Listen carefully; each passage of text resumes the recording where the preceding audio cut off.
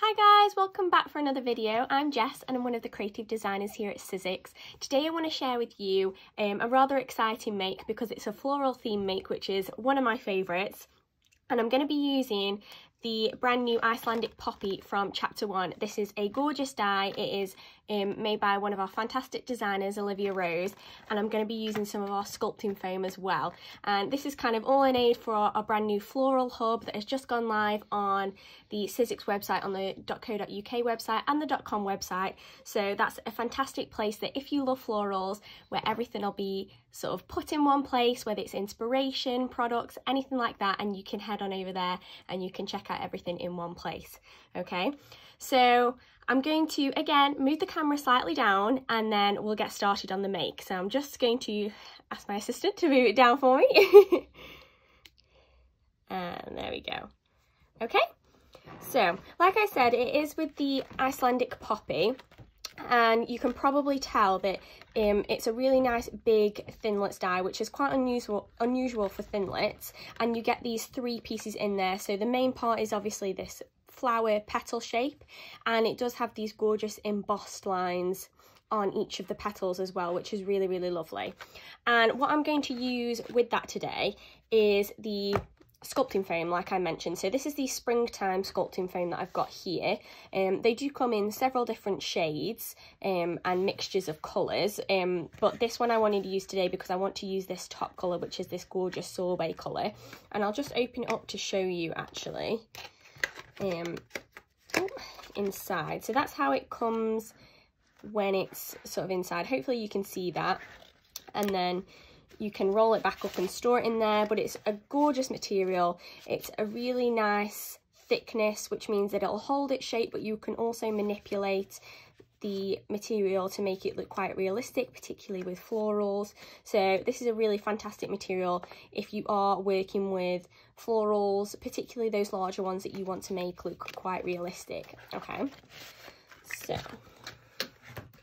if I was to make up this flower just as it is, I want to actually show you how it would look when it's cut out. So that's kind of how it would look when it's cut out, and on the sculpting foam you can kind of just see the embossed lines. And then if I'm ever working with sculpting foam, I tend to use our Sizzix oil pastels. Now these are fantastic because you get 12 of these oil pastels and they work perfectly with the colours inside of the sculpting foam, as well as all of our cardstock. So again, that colour story that you may have heard me talk about before, it all works perfectly together, and it just helps to create extra dimension to those florals. So I've just got a couple that have already put some oil pastel on, and these ones I've actually put the oil pastel in the areas where those embossed lines were. So that's how it would cut if I was just to do it normally, and I would layer them up and then I would pop those middle pieces on. Hopefully you can see that, and it would look something like that. So this has been obviously all pieced together, and it's also been heated up and sculpted slightly. That is a fantastic thing to do with this sculpting foam, that you can heat it up and it kind of allows you, to manipulate the material and give it that little bit more of an organic texture. So that's how it would look if I were to make it normally. I just wanted to show you a different technique and idea that you may not have thought of, and a different way to use this die. So I've got my first piece cut out. So like I said, that is with that sorbet coloured sculpting foam from the springtime set, and I've already cut that out, that thinlit piece out on my machine, and I'm going to actually cut this up. So rather than keep it as this whole shape, I want to do something a little bit different. So what I'm going to do is I'm going to cut it into 4, so I've got individual petals, and this will make sense as we go through the video. Okay, so just cut that up. So I've got 4 individual petals. Okay, and that's when my my oil pastels are going to come in, because now I can add a little bit of depth. I'm just going to open those up, And I'm going to use the darkest pink shade because I want to add some darkness to the corners or the inner parts of the petals. Okay, so rather than this one here where I've put the oil pastel into those embossed lines, I'm actually going to do it from the base and work my way upwards. So I'm just going to do it slightly towards me and just do a few lines. The good thing about working with oil pastels on the sculpting foam is that you don't need to be precise or perfect with how you're doing it. You can be quite messy and quite rough, because once you add that heat, it kind of melts into the sculpting foam almost, okay? But if you do feel like you want to blend it out a little bit, you can just take your finger and just rub over like that. If you're concerned about getting your fingers messy or something like that, a great tip is to use like a wet wipe or something like that and put it over your finger and use that to blend out the sculpting foam. That also obviously protects your fingers, but because it's slightly damp, it does blend that oil pastel just a little bit smoother. So it depends on your preference, but like I said, that's not a necessity, because when you do heat it up, it does melt slightly. Okay, so I've got those petals, and then you do want to make several of those because we want quite a lot. So you can cut several of those and make a load of petals, and then I'm going to heat them. So I'm actually going to pop down my glue gun accessories mat before I do anything, because I'm going to be using heat. I don't want my surface underneath to melt or anything like that. And then I'm going to bring in a petal at a time, hold it down slightly and heat it up on the highest heat, just for time reference, because it'll only take a few seconds that way. And you want to heat it until you see the sculpting foam slightly shrivel.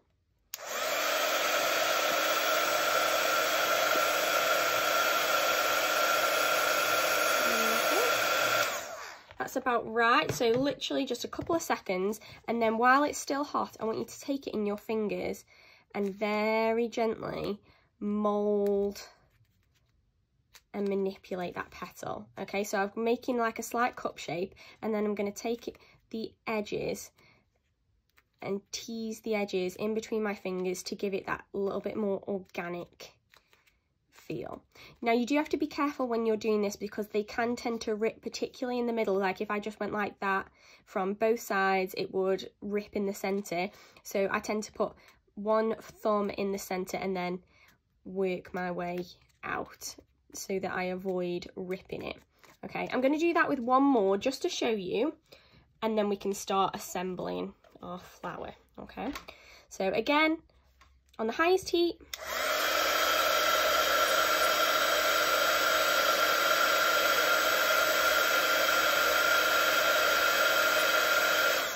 Just for a couple of seconds until it starts to sort of bend upwards, and then again just pulling that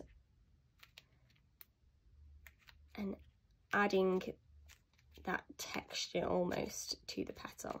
Okay, so I'm going to move this out of the way because there might be a little bit of a reflection from that, so I apologise for that. And then I can bring in all the petals that I've finished. So I've got a load here that I've already finished.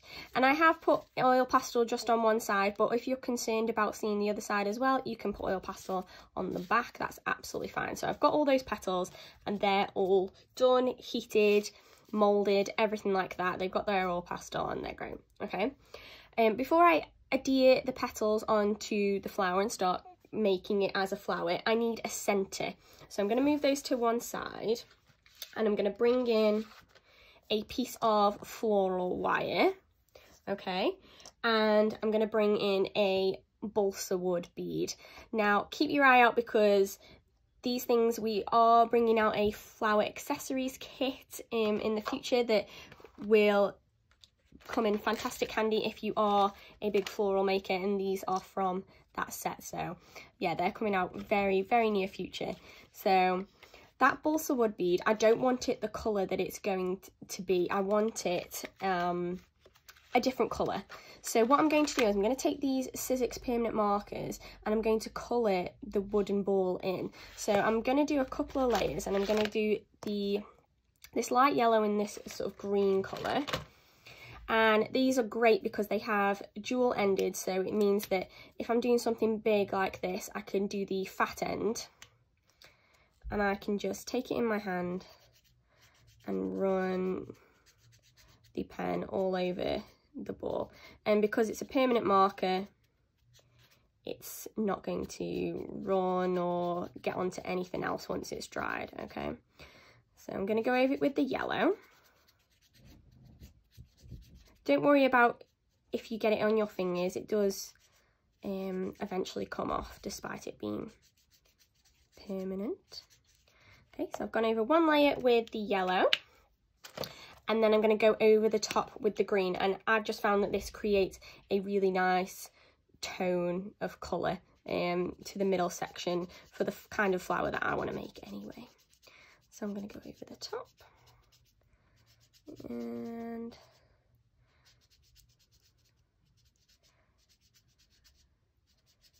takes a bit of time, but because of that fat end, it's actually quite quick to do this. Okay, there we go. So that's all covered. So we've got our centerpiece, and I'm going to glue that to the end here. So I'm going to bring in my hot glue gun, and I'm going to pop a little bit of glue just on one end and stick it there. Now, you don't want to pop glue in the hole of the balsa wood ball and stick it on to the wire that way, because I want to be able to see a sort of flat surface with no hole at the top. So that's why I've done it this way. Okay, so just bear that in mind. You don't want the holes visible really. So I'm just going to attach that. So there we go. So we've got our ball on the top. So as you can see, there's no hole on the top.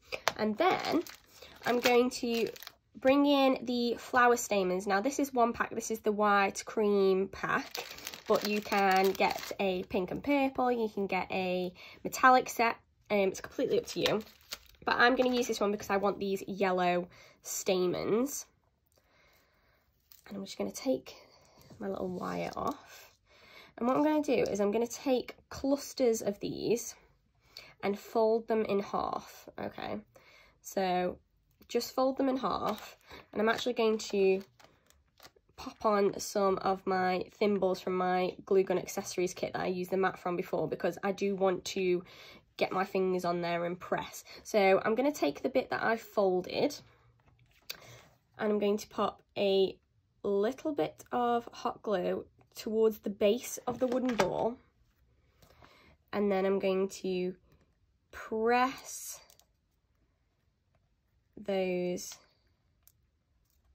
onto here. I'm actually going to pop one of these on my other finger, I think, just to be safe. Okay, if you need a little bit more glue, that's fine, because you're not going to see this once we add the petals. Okay, so hopefully you can see what I'm trying to achieve. So I'm going to take a few more and again fold it in half and add the glue. You could also add the glue to the stamens and do it that way. That's absolutely fine. So I'll do the other side. It's hard to do it upside down. There we go.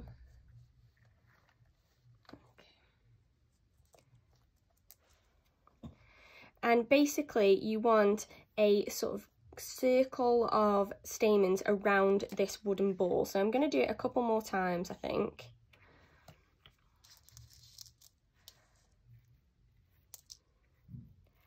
just to show you, because it's a fantastic effect once you have kind of gotten a full circle of these, because it just looks so good. Again, just popping that hot glue.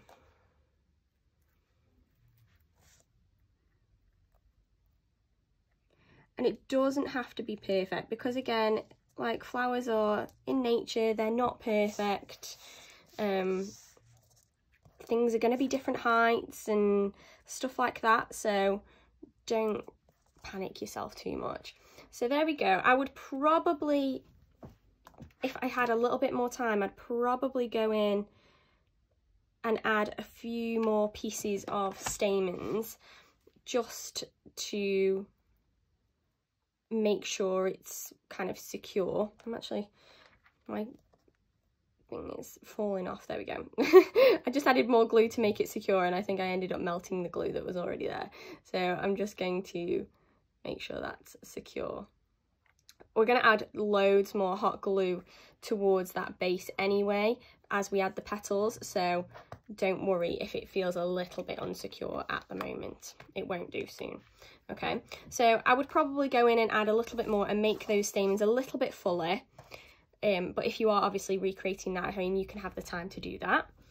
And now I can start to add in all those lovely petals that we took the time to oil pastel and sculpt. So again, using my hot glue gun, all I'm going to do is pop a little bit of glue on the base of each petal and start to build these up.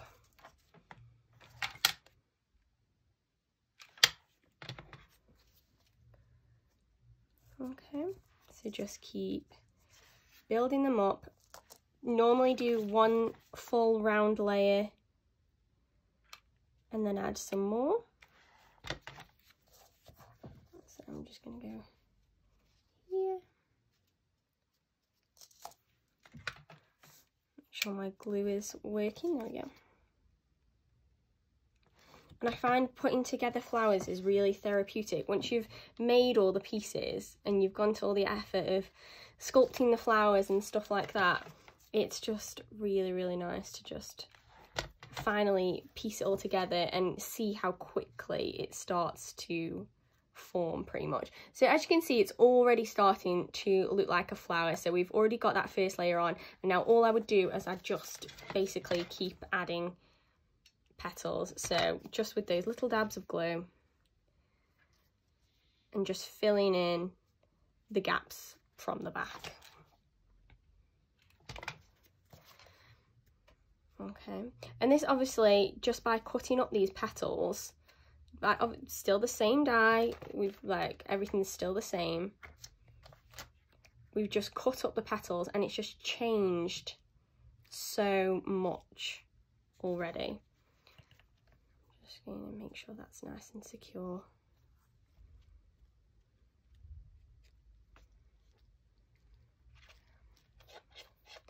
Go around to the other side and just keep going. Now you could make this flower as full as you wanted and you could just keep going. I think I'm just going to do a couple more because I don't want to be here too long.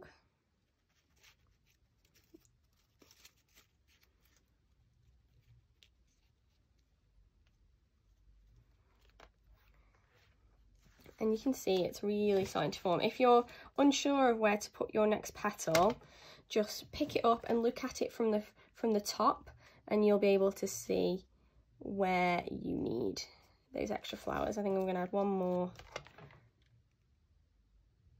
just down here.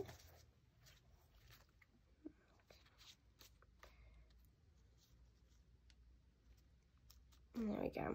So I think I would probably, if I had a little bit more time, I'd keep going and keep making that flower a little bit fuller. But you can see already how it's starting to come to life, basically. And then just to finish it off, all I would do is I'd bring in some florist tape, and it's actually sticky already. I'm just going to remove these glue gun strings. It's already sticky on one side, so all you have to do is slightly pull it and it creates that stick almost. I'm just going to rip that bit off just because it's a bit used already, that bit. So all you have to do is just start at the top and it kind of sticks itself as you pull and wrap.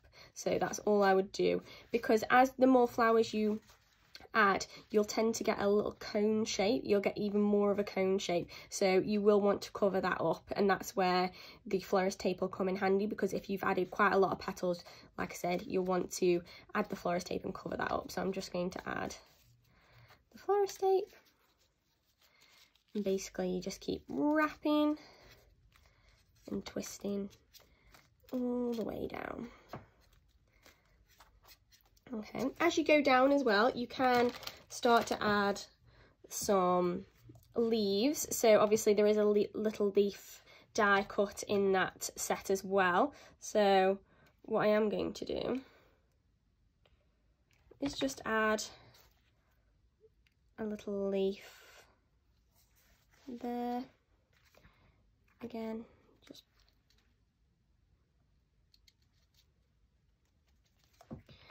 and I could add them to the stem, or I could add them to the base of the flower as well, and you could just add as many as you want.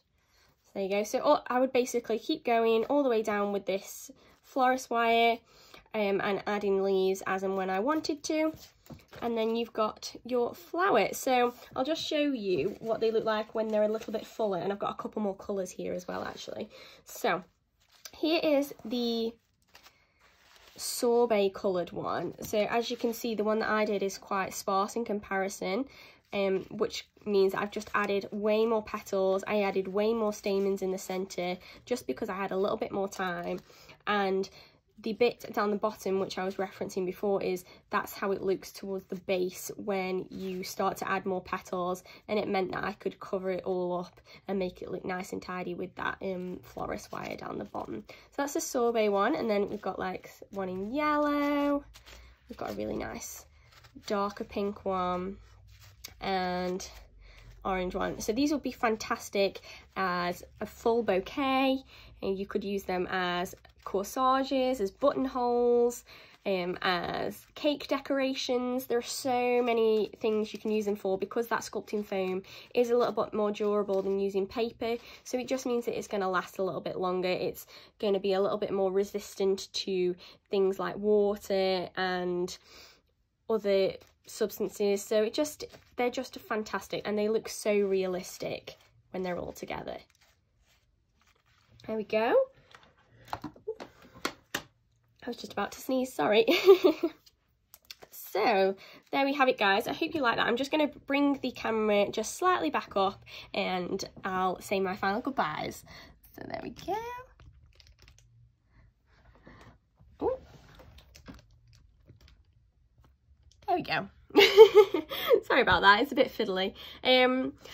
So I hope you enjoyed that today, guys. I hope you loved seeing these gorgeous flowers, whether you are making them like the way I've shown you, where you can chop up those petals, or you want to just keep it relatively traditional and keep them in the shape that they can. It just shows how versatile something like a floral die can be. You don't have to just use it as it's intended. You can be a little bit more creative and yeah, just play around with it. And this one is a gorgeous one, this Icelandic poppy by Olivia Rose, just because it is so stunning and you can create several different kinds of flowers with it, not just the poppy. Okay, so again, like I said at the start of the video, anything like this make and the die and anything floral related basically will be on those floral hubs on both of the Sizzix websites. So if you are into florals like myself and you want to look at loads of inspiration and look at all the products that work together and all the dyes as well that are just all floral themed, then make sure to check that out, because it's a fantastic resource on our website and it just saves you a lot of time and effort if that's what you're into and that's what you want to create. then you can just go straight there and it's pretty much all there and done for you, and you can just scroll through and pick your favourites and get tons of inspiration and get creating basically. So thank you for joining me today, guys. I hope you enjoyed it. I hope you enjoy recreating these flowers and adding some colour to your home that will not die anytime soon. But yeah, until the next one, guys, make sure to stay safe and keep crafting. Thanks, bye.